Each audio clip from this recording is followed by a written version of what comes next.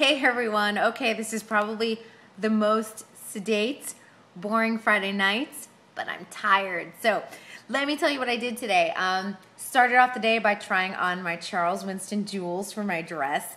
I'll include a couple photos at the end of this video so you can see some of the rings. They're amazing. I got a spray tan, so I look a little glowy today.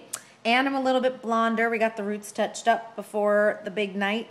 So that was my big day. I also went to the GBK gifting suite over at the W Hollywood. It was fantastic.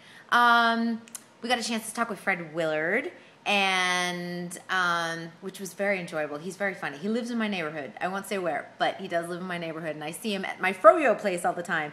But I didn't want to tell him because I felt like maybe it was a little stalkerish.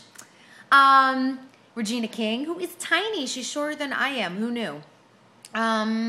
So I'm just really looking forward to it. The rain is terrible here. Hopefully it's going to get it all out of its system here in LA by tomorrow because it's freezing. And I'm going to tell you right now, my dress, there's no way to like add a sweater, a wrap, I don't know, mittens, boots. Can't do any of that with this outfit that I've got going on. So I'm super excited though. Stay tuned because right beyond this, I'm going to do all of my little pictures of my rings. I'm so excited. You want to say hi to my kitty? She's here too. This is how hot my Friday night is. Oh yeah, Bean, say hello.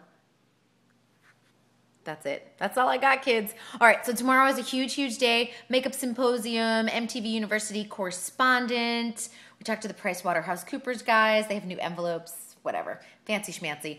And I'll be back on the red carpet in the rain. So we'll see how that goes. I didn't tell you guys. I also got upgraded to an interview spot on the red carpet. So I will be doing the interviews instead of just arrivals for the Oscars on Sunday. See you later.